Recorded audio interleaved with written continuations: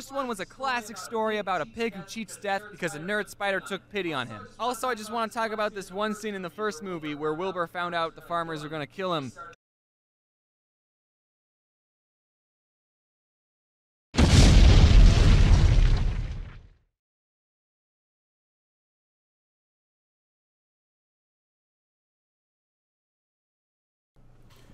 Yo, what's up guys? My name is RealGee. Welcome back to my channel. I'm RealGee. Today, I'll be doing another video reaction called Thought We're Weird. Movies Thought We're Weird. Let's check this out and see what it's all about. Classic kids movie made in the 70s about a pig and a spider. Yeah, Charlotte's Web. Remember how it made us a lot of money? I mean, remember how it ended on a cliffhanger? What are you talking about? I think it was a cliffhanger. I didn't know. No. Yeah, big cliffhanger. It's been 30 years. Everyone wants to know what happened to that spider. The spider died, Ethan. Oh, I didn't watch it. But you got one thing right. Everyone is wondering what happened next. The first movie wasn't satisfying enough. America needs a sequel. Who would watch that? And then 3 years later, we can make a live-action version. Now you're speaking my language, Ethan. Everyone else, you're fired. For some reason, movie producers and showrunners think that kids are stupid and don't know what good content is. They probably think that as long as a kid's show is a cartoon and it's moving, they'll love it. Well, here's the truth, Hollywood. The cartoons don't have to move, but you do need to write likable characters and a plot that actually makes sense. The only people who know what kids like these days are YouTubers. Am I right, fellow youths? Hashtag let Pokemon go to the polls. I thought I had pretty low standards as a kid, but sometimes I'd be watching a show and even I'd think, this is weird. Why does this need to exist? Why are the animals singing? One of my favorite shows growing up was Yu-Gi-Oh! And I've actually been rewatching some of the episodes while I work on videos, not because I enjoy it this time, but because it's good background noise and sometimes the show will say something that's so stupid it's good. Mokuba, what do I always tell you? If at first you don't succeed, blast them with your blue eyes again! Anyway, because I'm an adult, I bought and framed 3 Yu-Gi-Oh! Cards. And dang it, these cards are too small to even fit in the frame.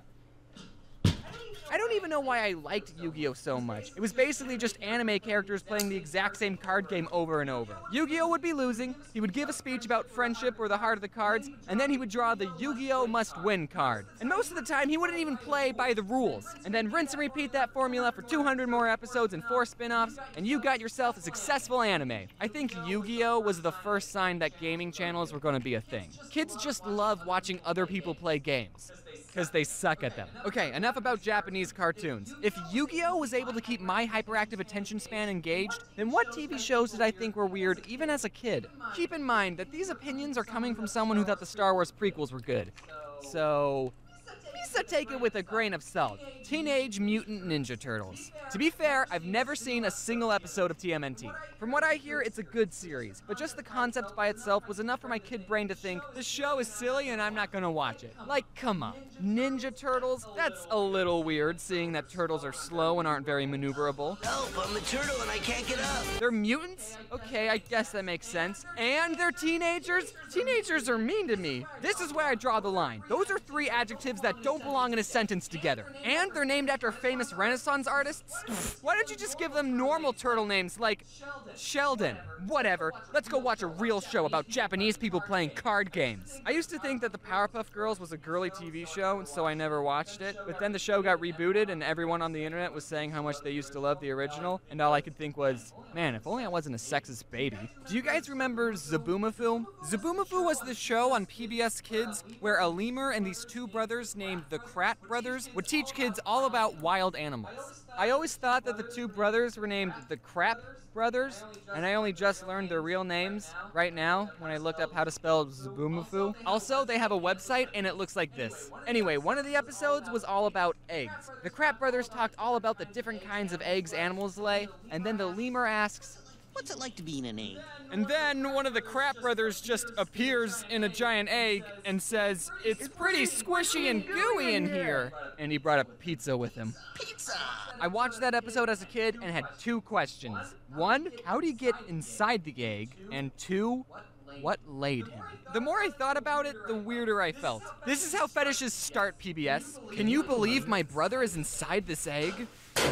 Now, when I think back to movies I thought were weird as a kid, the first thing that comes to mind were those frickin' American mousetail ones. They're about these mice trying to immigrate to America. Good luck doing a 2017 reboot.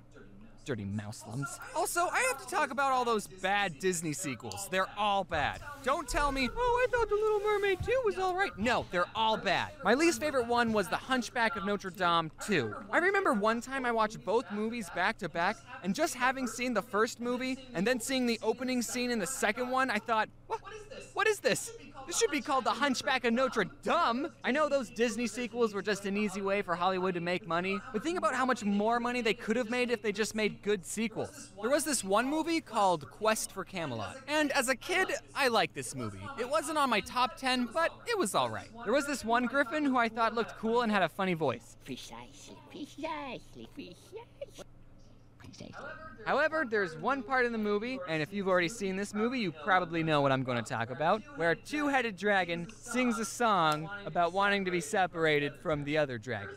There's a lot of things wrong with this song. I don't want to go too in-depth, but at one part they dress up as Cher and Elvis for some reason, except kids who watch this are too young to know or care about these people, and any adults watching this with their kids are just thinking, this is uncomfortable. Keep in mind that it takes a team of people to animate something like this. This song had to go through multiple, well-paid professional songwriter people, and they all had to look at the scripts and go, yeah, this is definitely a good idea. The last movie that I suppressed was Charlotte's Web 2.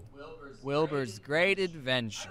I don't think enough people are talking about this movie. I thought the first one was a classic story about a pig who cheats death because a nerd spider took pity on him. Also, I just want to talk about this one scene in the first movie where Wilbur found out the farmers were going to kill him, so he started crying, I don't want to die.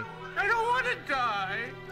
I don't want to die. I know this pig isn't even real, but that scene was the closest thing to turning me vegan. The sequel is exactly what you'd expect from a sequel made 30 years after the original to be. They did change the character design a lot. I guess all these celebrities are still doing plastic surgery. Look what they made Charlotte look like in the sequel. The reason I bring up this movie is because of a scene towards the end. So this one character just can't fit in with all the other farm animals. He's a black sheep. Literally, they made him a black sheep. He was doomed to be an outcast from the start. And then a fox has a musical number, attacks the farm, and then goes after the black sheep. The other white meat. But he doesn't kill and eat the black sheep right there, no. Instead, he kidnaps, or sheep-naps, the sheep and takes him to an abandoned house, as any fox would do. And then, I don't know if I'm interpreting this the wrong way, but watching this scene, I was picking up some creepy, non-advertiser friendly vibes. The fox is basically telling the sheep, oh yeah, I'm gonna eat you. I'm gonna eat you, oh yeah. I'm gonna put you in my mouth. Just eat him already. Stop licking your lips. Look what he does with his tail, and tell me you're not picking up some sexual tension. There's even a part where the sheep started to run away, but then the fox dragged him back down. Where do you think you're going, sheep boy?